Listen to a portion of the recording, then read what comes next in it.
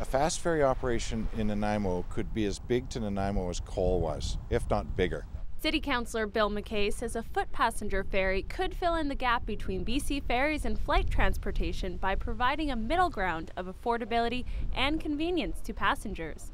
This would be, for us, one of the last links to Vancouver and beyond that's missing. And every successful city that you look at is always related and surrounded by transportation and mobility.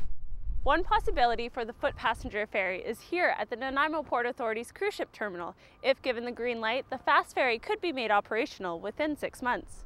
The assembly wharf was built to move people because of the cruise business, and our welcome center here could be used initially as a processing the passengers, and our infrastructure, which is really the dock area, is perfect to handle any type of ship.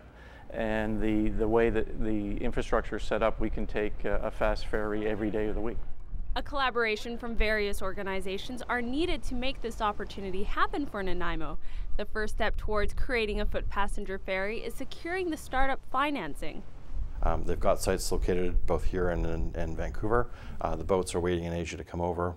So a lot of the background work has been done, and it's just the financing piece and then all the activities that go to get them ready for their first day of operations. If a foot ferry is put in place, this will be the third attempt at creating a sustainable and profitable service. The first operation began in 1992 and lasted for only a year before shutting down. Harbour Links was the second failed attempt in 2003.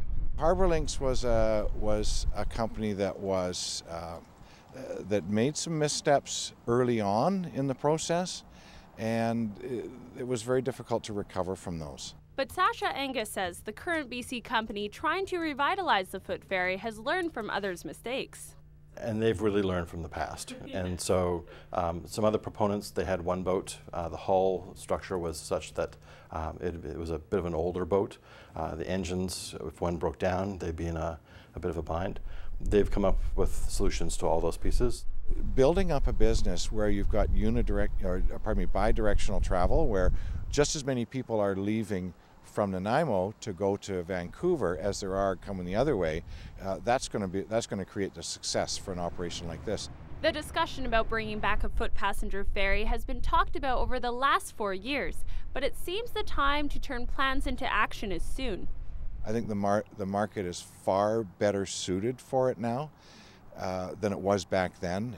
It's more mature, and we're seeing a lot more people move here for the lifestyle, but they still want the mobility that something like this would provide them. In Nanaimo, I'm Marianne LaPlante.